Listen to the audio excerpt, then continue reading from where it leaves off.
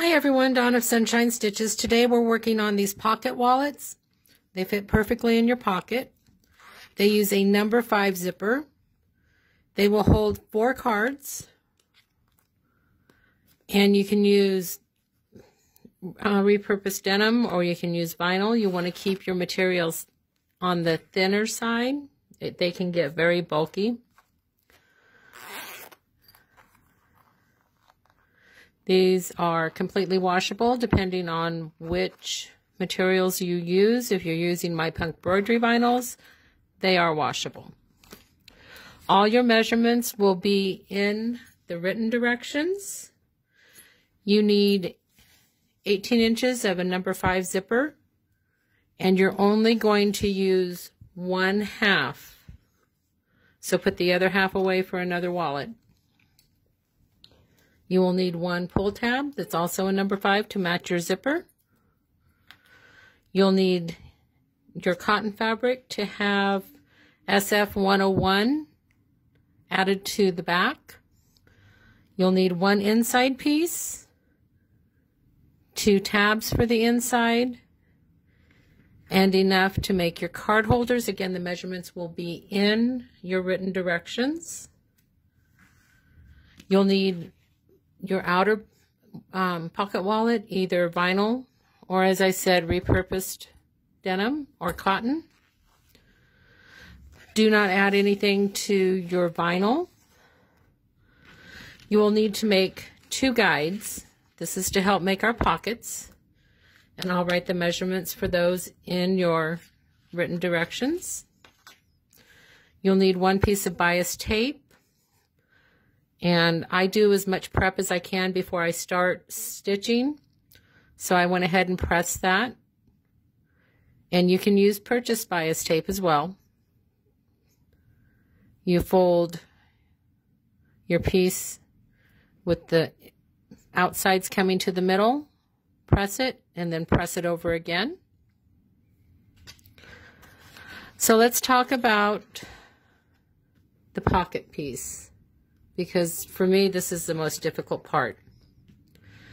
Your measurements, again, will be in your written directions, and I made templates of the size of a credit card, debit card. And I press this so we can discuss how this is going to go together. You're making both sides of your pockets at the same time. We'll attach it to the inside back. So you have your full piece for your pockets. The first thing you're going to do is fold down 3.5 inches and press that to the back. This is 3.5 inches. You want to press that to your back. Flip that to where it is underneath your piece. Then grab your pocket guides. This one is 2.25 inches deep. You want to put that to the top crease that you added first. And you're working on the right side of your fabric. You should see the right side of your fabric. Fold that over and push it up against the bottom of that guide. So if you look down here at the bottom, you can see that guide is right at the crease. Take your second guide and line it up to the bottom, and if you're working as I am, it'll be on the left-hand side. Pull your fabric down, press all of this area. Pull your guide out, the wider, the 2.25. Pull your thinner, which is 2 inches. Again, using the wider one. Go to the bottom.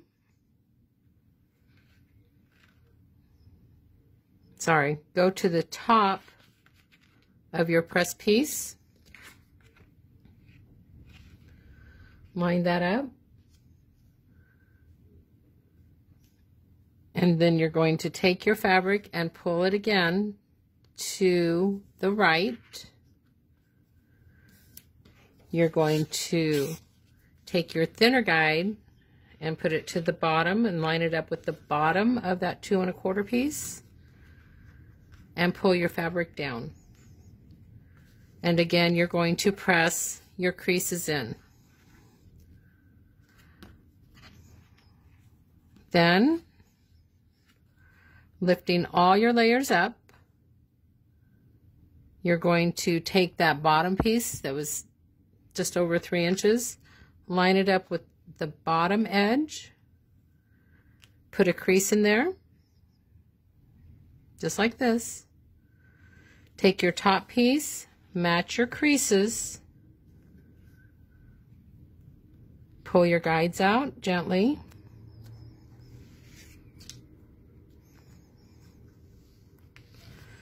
then you're going to make sure everything is lined up. Press that really well and set it off to the side. Okay, after I make sure everything is lined up the way I would like it, I fold it in half and finger crease to find my middle. Then I'm going to use 4 of my credit card templates because we're going to trim off some excess.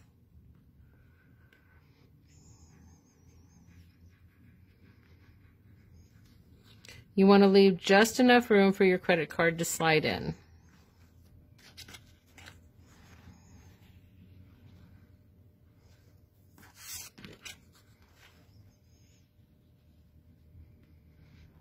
So overall, those are laying very well.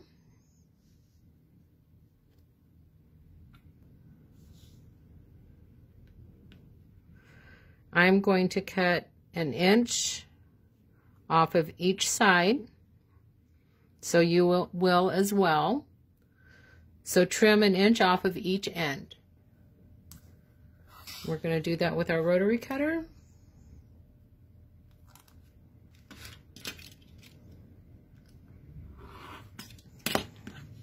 Just like that. Do the other side. Okay, we're still working on our card holder portion, and you can see I have everything checked to make sure that we're even. The cards are sitting where I want them to be. So now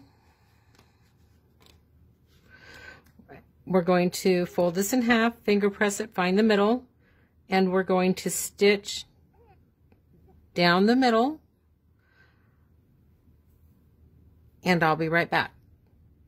Okay, it's stitched down the middle. I like to do that first because it holds everything in place. Now the bottom where it's open, we are going to leave that for just a minute. You're going to take your side tabs that you have cut 2 of, and you have added your lightweight interfacing. You're going to put those on the ends of your card holder.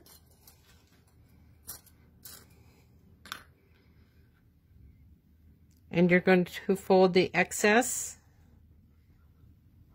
to the back and pin those in place. You want to make sure those sit nice and tight, so when we flip them, they will be a nice crisp line. Do the same thing on the bottom. And when you're stitching, you may need to stop and adjust this bottom portion. You're going to do that on both ends and stitch a very scant 1/4 inch seam on the left and the right. I'm going to do those steps and I'll be right back. Okay, you can see the seams on both ends. Go ahead and unpin those and pull those out.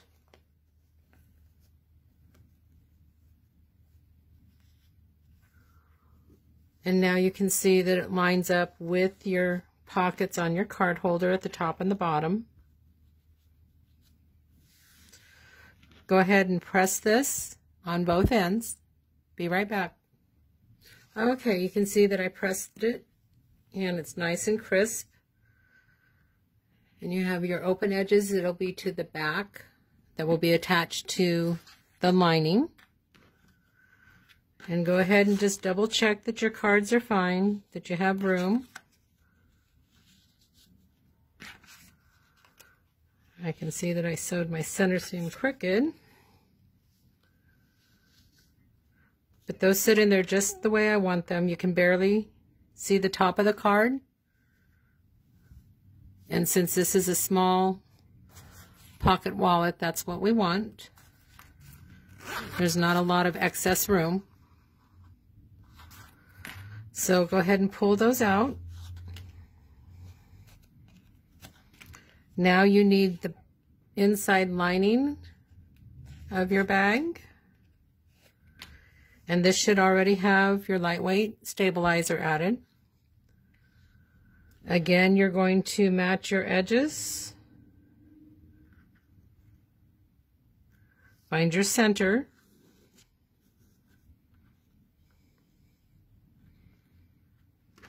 And the seam that you stitched on your card holder, you're going to line up with that.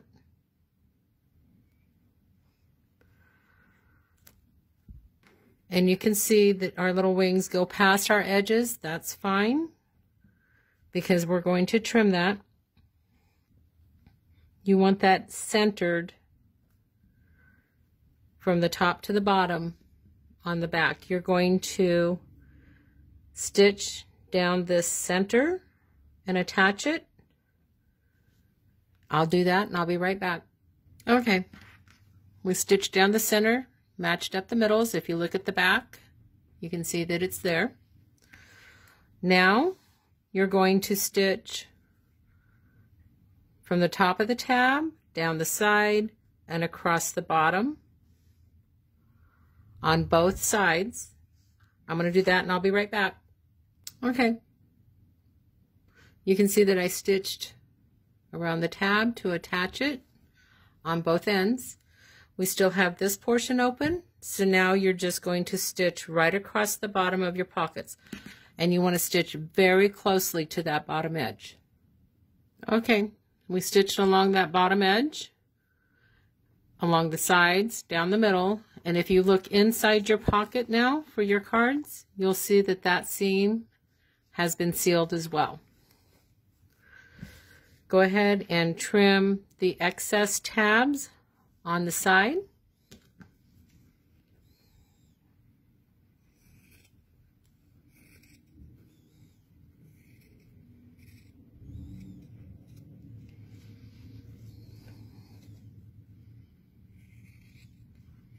You're just following your back inner lining.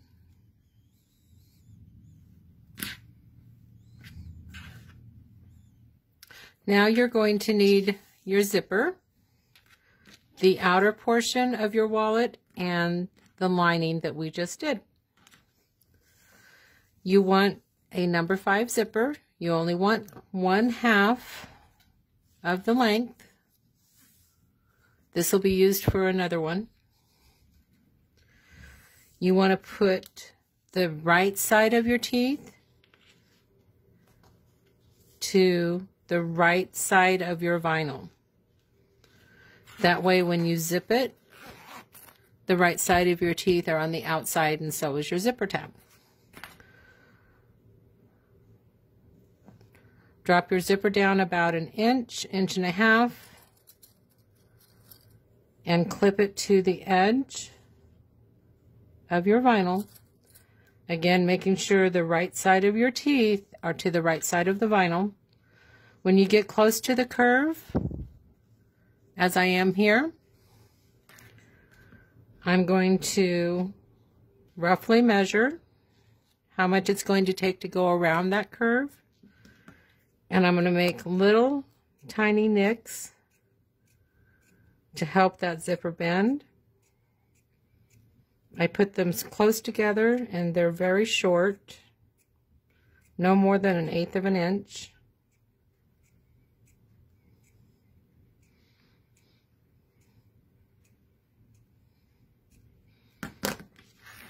Now you're going to gently work that zipper around and clip it in place. You want it to lay as flat as you can get it. And you can see the little tiny notches in the zipper.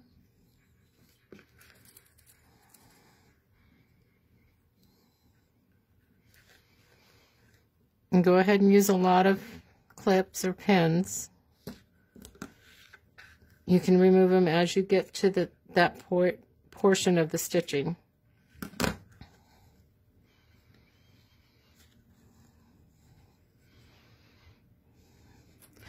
The better you go around your corners with the notches and flatter it lays, the better your wallet will zip and fold.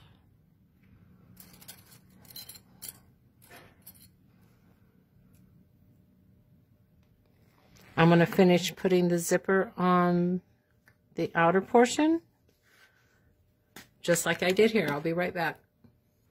Okay, our zipper is attached all the way around. You can go back and add more notches if you want to make sure it lays well. And again, the right side of the zipper teeth is to the right side of your outer bag or wallet. Now we're going to add our inner lining, right sides together. So the pockets should be facing the right side of your outer bag. And you're just going to match up the clips. Match up with the clips, the outer and the inner portions of your wallet. So I'm going to do that, and I'll be right back. Okay, the inside and the outside and the zipper are all clipped together, and they should match. Now you're going to use a 1/4 inch seam to stitch all around that outer and top edge. Make sure to check by feeling the corners that you don't stitch over your zipper and that it's laying as flat as you can make it. So I'm going to do a 1/4 inch seam all the way around, and I'll be right back. Okay, this video is getting a little long, so I will try to get this in under 20 minutes. This is what your wallet should look like now. There's your lining, there's your outer, and you just stitched a 1/4 inch all the way around the seam. Now you're going to go in and nick all the curves so it lays better. So I'm going to do that, and I'll be right back. Okay, I did about every 1/8 inch from well below the curve to past the curve. Now you're going to turn that right side out. Okay, once you've turned it, gently pull your zipper out, kind of finger press it. Check the inside at the top to make sure that all your edges are caught. You don't want to turn and have raw edges up here. Now working on the outer portion of the bag, you're going to top stitch very closely to the edge all the way around, and you're going to make sure that you pull your lining just slightly taut so it's nice and clean when you stitch it. I'm going to do that, and I'll be right back. Okay, all the top stitching is complete, and I'm going to do a part 2.